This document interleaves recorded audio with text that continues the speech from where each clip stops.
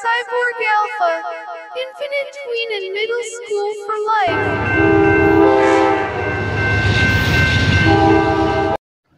Alrighty, the exposure's locked and loaded. It is 23 hours and 13 minutes into the 26th day of October. We are outside doing our observations once again, and I'm wearing the hoodie, because it is that cold out. It's this jacket that I got online from one of my favorite stores, my online stores. I got it for $15, including tax and shipping, and it's the warmest jacket I've ever had. So, yay for that. Anyways, let's get on with our observation for tonight. And typically out here, while I'm waiting for trains and other things to sort of pop by to practice my observational skills and also do some hidden background atmospheric physics and acoustical physics. I listened to Lionel LeBron of LionelNation and use him in a sense of, in some ways, like almost like he's part of QLARP to some degree. That for me, he's part of the game. He's one of my assets in terms of bringing in information. And the thing is that typically you want to stay hidden in the background. You don't necessarily want to be up front. But in some cases, he is aware of what I am and who I am. And I see him adjusting his, whether he gives me credit or not, he adjusts his presentation to some of the different comments and the observations that I've made. And this this is how, for me, I understand this is how it works. To change a person, to red pill a person further than what they've actually been red pilled for me, is a good thing. That's what I do. But you don't get any thanks for it, and it takes months to do this. He, as he stated, is not willing to go through that. He wants people who have already been red pilled. But I said, even if you've been red pilled, you may not have been red pilled. In order to be the ultimate red pill, you have to move into a red pill state without actually taking any form of pill at all. You have to be that. You have to achieve that level of awareness, and very few people do this. Conspiracy theorists, to a certain degree, do, but they require an enormous amount of work. And conspiracy theorists, I'm not using this as a derogatory. These are people who, in many cases, don't have the capacity to understand someone who does have the capacity. So if I have the capacity to understand things that most people don't, how do you bring that forward to a more general audience? And this is part of the harder question, is that, to inform people of what's going on. And this is the thing that Eisenhower says, that people need to be informed of what's going on, or the shadow government will take over. Well, I understand the shadow government is in sections. It's not one whole thing. So I identified the papacy at the top, and they are at the top. Well, who are the bankers? The bankers with the Jews. That's the Rothschilds. Who's with Rothschild? Right? Schwab and Davos is the Rothschild banking system. It's right there in front of you. They go out and title themselves as such. They do like every Democrat does, every socialist does, that does social engineering or does deception. They reimagine things. So Davos is basically the reimagination, the reimagining of, well, the New World Order, and more particularly the Rothschild banking system. This is why they're opposed to China. Why do you think the whole Davos thing is aimed at China? So it's not World Economic Forum. It's the Western Economic Forum. It's the Papal Economic Forum. It's the Rothschild Economic Forum. But they're not going to call it that. They're going to call it global because their goal is to take over the entire world. But Lionel just finally realized what's going on, reading through the whole issue on the Great Reset. They're in the process of committing suicide. This is a group who's been at war for more than 1,000 years. They've been in continuous battle for 1,000 years, and their next battle strategy, this is going to be their final battle strategy. And this is for the entire West.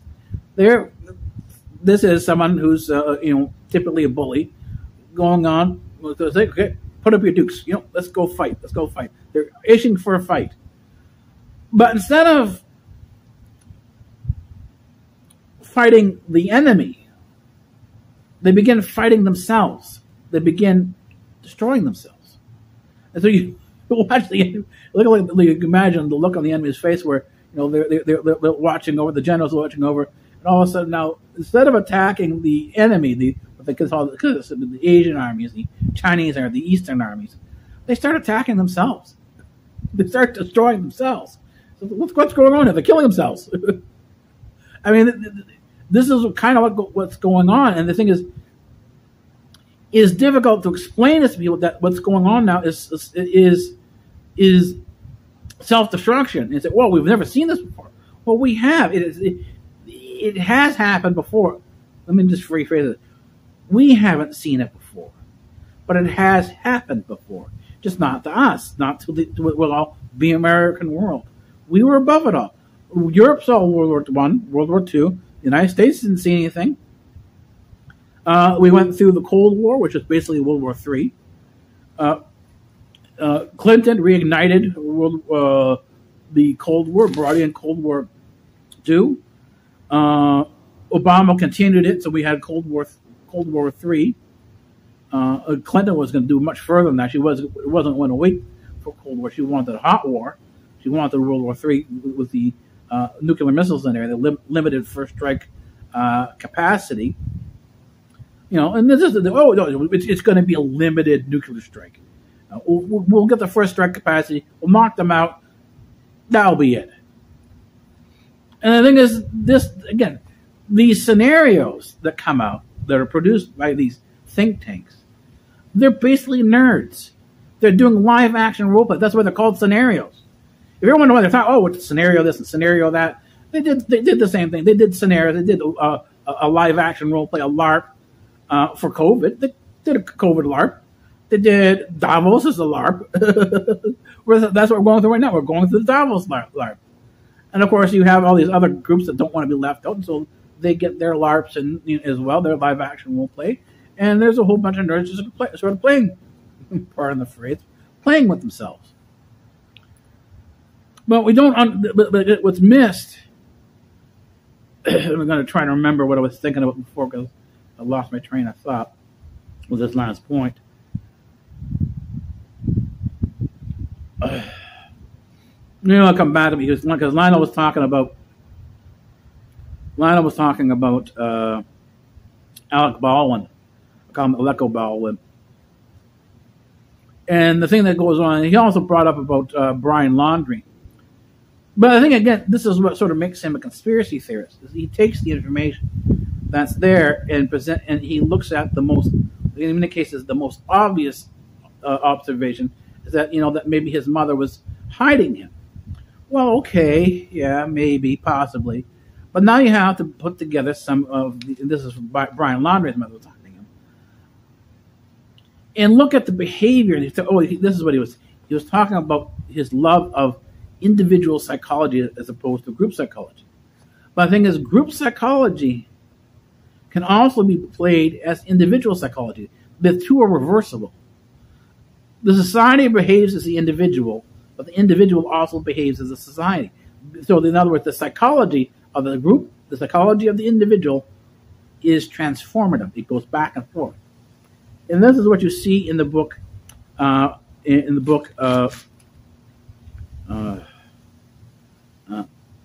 Crime and Punishment by Dostoevsky is the character, the main character. If you follow the sort of the experience of the main character through the whole book, the character is a humanist, and near the end he goes into random destruction and then commits suicide. This is what was going. Read the history of the humanists. A lot of the humanists, near the end of their research, near the end of their philosophy, committed suicide. There was a lot of suicides amongst the humanists. And because they had reached a point where they couldn't go any further, they said, well, this is it, time to die. And while the individual there in Crime and Punishment can be seen as an individual, this individual psychology, you can also at the same time see the group psychology, that the entire society, the humanist society, was following the same track because we're witnessing it. We're seeing the destruction of the humanist West. And it's not somebody else destroying the humanist West. It is the humanist West themselves destroying themselves. It's self-destruction. The enemy of the West isn't the East. The enemy of the West is themselves.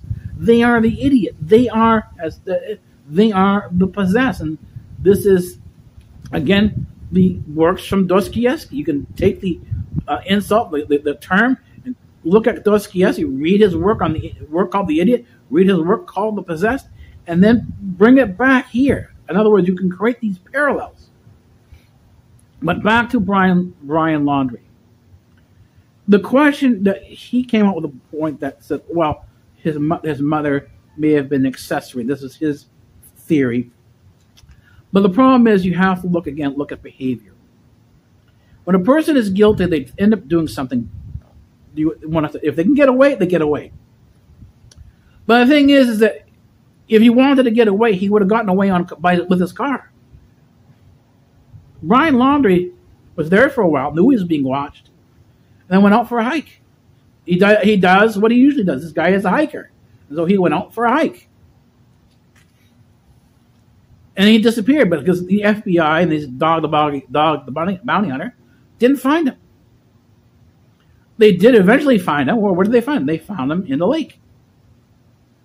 They found him and they just found the bones. They found the bones. They identified him. They identified these skeletal remains, scattered skeletal remains, through dental records. You can't fake dental records. And what happens is that this means this guy had been dead the amount of we'll call it natural decay. He had been dead for a couple of weeks. So the question is, what happened? Because all of a sudden now he's not a specimen, because you see that he didn't take enough to go camping, let's say for 3-4 weeks. He didn't walk away from the house and go camping and plan to go across the country, because you can. There are enough trails through these national parks that you go from coast to coast up the north, and you could easily get yourself lost. From a societal perspective, you could easily get yourself lost in the trails of the national parks. But he didn't do that. He didn't carry enough equipment with him to do this. He went out for a couple days for a hike and never came back. And what did they find with him? They found a sort of a drinking bottle of these, I got these sports bottles that they can put water in it and stuff like that. And they found the laptop. Whose laptop? Well, it also had the information from Gabby Petito. So he had made no attempt to get rid of any of the evidence that would tie him to his fiancée and possibly her death. This is not a person who is guilty and knows he's guilty and is trying to hide things. He's not trying to hide anything at all. He never did. Now the problem is, well, why don't they come up with some of the real things? Why are they holding this stuff back? Because so the story just doesn't make sense. Well, maybe someone who's an illegal aliens. How many illegal aliens have been sneaking across the board? There are a lot of cartels out there. And where are they hiding? They're hiding in the national parks. This is exactly where you would hide. You would hide in the national park. You would turn them in. Maybe he stumbled on a camp. Same thing with Gabby Petito. They stumbled on some particular camp. I mean, to go off partying on your own because that's what she wanted to do. She wanted to go party by herself. She met some people in the woods along the trail. We're going to go take you to a party. And he didn't want to go. He was smart because there are a lot of people up front. They're very nice. They take you to a party, and that's it. That's the end of your life. There are gangs in the woods who are like that. They do this. But he couldn't talk his fiancée out of it. She went. She was killed. I mean, no surprise there. He went out for a walk. He didn't come back. So what happens is that there is no, if you look at the entire story, there is no foul play there. This is an issue being developed, again, once within the media. It's a story that's being developed. of course, you have to have some sensation to it in order to sell the story. So there's a lot of sort of interplay with the facts to make it more entertainment-like.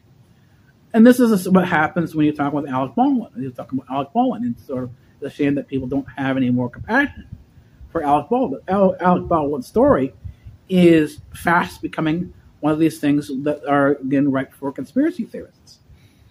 And again, it's because there's not enough information there. And again, once again, he says that people don't know how to read through the information. They don't have the capacity to do the in-depth research. So how do you get that information? No, not in long diatribes that are, Alex Jones is, I watch his stuff 3-4 hours in length. And he really doesn't say much of anything. There's very, very little in it. There's more reactions to the thing. Lionel does the same thing. His is mostly react. He does these sort of plays where he acts out the emotion. And in there you can sort of see his exacerbation, his emotions are transmitted through these sort of miniature skits, if you will. It's a lot like he frankly enough, because of his background experience with the Jesuits as a schoolboy, he reminds me a lot of George Carlin. So he's if you would want to say something, he's a bit Carlin-esque. That's how you would place Lionel LeBron from Lionel Nation. And I have to say that because I say, Lionel LeBron. Oh, you're talking about LeBron James, the basketball star. No, Lionel LeBron. LeBron is his first, the basketball player. LeBron is his first name. This is Lionel. His last name is LeBron, and so I always reference Lionel Nation because that's your proper reference. So people don't get lost. And people do get lost because there's a lot to absorb here. You're trying to do a lot in a very short period of time. Half an hour is not a long period of time, so people do indeed get lost. So, but what is Lionel missing here with the Alex story? Well, Alex, in Greek it's Alex, or they have A-L-E-C, right? Alec, A-L-C, In Greek, that would be Aleko, right? It wouldn't be. So maybe, I guess Alec Baldwin was at some point in time trying to become Greek. This is his neoclassical move. If you don't understand the reference, go look at neoclassicism, and the classicism as well, and you'll see this is how the Germans, basically the Aryans connected themselves to the ancient world was through the neoclassical studies in which Europe envisioned itself. And this is why you have it being called the Holy Roman Empire as an extension of the great empire that sort of was from the Greeks all the way through the Romans. But then it never really was. The entire European sphere. And this is why I say you have to go back and look at the Holy Roman Empire, and particularly the creation of the papacy. The whole thing was a work. It's a lie. But then again, they tell you that it's a lie. This is why you have the all-seeing eye on the pyramid. It's the all-seeing eye of Lucifer. This is why, if you look at it, they talk about the black mirror, because there's a blackness to it. In gnosis is knowledge, but it depends on where you get the knowledge from. If your gnosis is from the dark side, if it's dark knowledge, the knowledge of evil is coming from Lucifer. If it is evil, if it is knowledge of the light, then the light does not come from Lucifer. The light comes from the Holy Spirit. It's the light of the Holy Spirit. It is the life-giving light. It is Tophos. I mean, this is what I've been coming up with a new series, and it's the title, the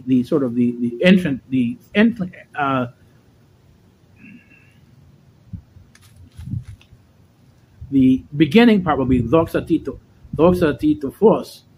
It means blessed is the light that they're saying blessed is the light that comes into the world. And they're talking about Christ. They're talking about God as being the light. And of course, when you talk about God, you talk about Christ, which is the Son. You also have to include the Holy Spirit, because they're all three present at the same time. And this is where you talk about the light. You talk about the force. The Panagia, they call her Mary in the Roman Catholic Church, and most of the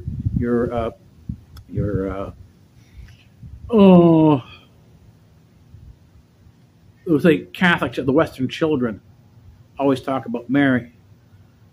We call her Panagia, or All Holy, right? Panagia, All Holy, and we call her Mitera tu Photos, and that basically means Mother of the Light. And there was no sort of intermingling that the light was held within the physical being, and the light became man in terms of a physical being. And this is something that is not understood by what we call conventional logic, but has an analogy in